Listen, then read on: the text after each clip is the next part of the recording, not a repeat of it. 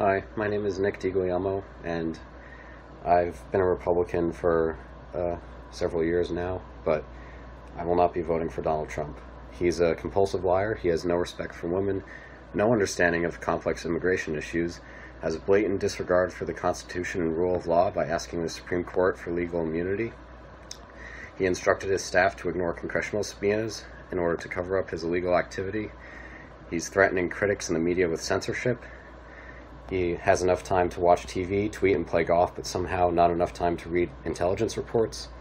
He took Vladimir Putin at his word that there was no Russian election interference, despite a mountain of evidence to the contrary, and our intelligence agencies saying that there was.